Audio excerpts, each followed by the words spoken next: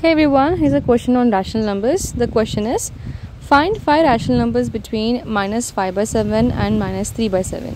So I got this question from comments. Now how to find out rational numbers between two given rational numbers. So remember, there are infinitely many rational numbers between two rational numbers. Now the very first step is you have to check the denominator here. So you can see that denominators of both the numbers are same, it is 7. If the denominators are not same, then you have to make it same by taking LCM. So here we're going to avoid that step because denominators are already same. Now we have a number minus 5 by 7 and minus 3 by 7. So let's see how many rational numbers we can find out between these two. So when I write down this number minus 5 by 7 and 3 by 7 minus 3 by 7, there's only one number I can get, that is minus 4 by 7. So after minus 5 I get minus 4. After that minus 4 will get minus 3. So only one rational numbers I could able to find out between these two. But here we have to find out 5 rational numbers. And I said there are infinitely many rational numbers between two rational numbers. So how to find out? So here I'm going to find out the equivalent rational number of minus 5 by 7 and minus 3 by 7. So equivalent means they are equal. So the number will look different but the value will same. Like 2 by 3, suppose we'll take example. Its equivalent rational number is 4 by 6. Now why I am saying it's equivalent? Because when you reduce this 4 by 6, that is cancelled, when you cancel it in two table, we'll get back 2 by 3, which is same as the original number, right? So that's why we have said that 4 by 6 and 2 by 3 are equivalent. So here also we're going to take equivalent rational number of minus 5 by 7 and minus 3 by 7. So there are two ways of doing it. One is multiplying and one is dividing. So we're going to not divide here because we're going to get the answer in decimals. So I want to avoid that. We'll just multiply. So when you're multiplying, you can multiply with any number.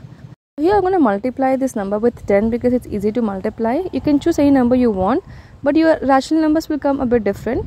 So here when you multiply both numerator and denominator with 10, we'll get minus 50 by 70. Now the same 10 you have to select for the second number because denominator has to be same. So 3 minus 3 by 7, multiply the numerator and denominator by 10. When you multiply with 10, you will get minus 30 by 70. So like I said, you can multiply with any number. Always take a smaller number, which is because they are easy to multiply. One more point, when you take a number, always take a greater number because when you multiply, the gap between these two numbers will be more and more rational numbers you will get. Now here we got minus 50 by 70 and minus 30 by 70. Between these two numbers, we have a many numbers like starting from minus 49 by 70 and then minus 48 by 70. So first is minus 49 by 70. And then we have minus 48 by 70, so on up to minus 31 upon 70. So from these numbers, we can just select any 5 rational numbers because they are asking us to find out the 5 rational numbers. We can pick any 5 rational numbers and write down. Now we're going to write down the 5 rational numbers. So you can just pick any 5 rational numbers between minus 50 by 70 and minus 30 by 70 and you can write doon. So like I said before, there are infinitely many rational numbers between two rational numbers. So when you multiply, so here I've multiplied with 10. If you multiply this with 20 or 100, any other number, you will get different answer. Your answer will not match with my answer, so it's okay. But your answer will be correct. But just it depends upon the what number you're multiplying here with. So I'm going to just take a 5 rational numbers. One is minus 49 by 70. Second is minus 48 by 70. Third is, you can take any number. So here I'm just taking minus 40 by 70. And the next I'll take minus 35 by 70. And last I'm going to take minus 32 by 70. That's it.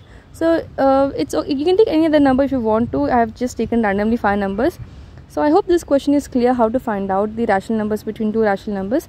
In case you have further question or doubt, you can drop a comment. Thank you so much for watching.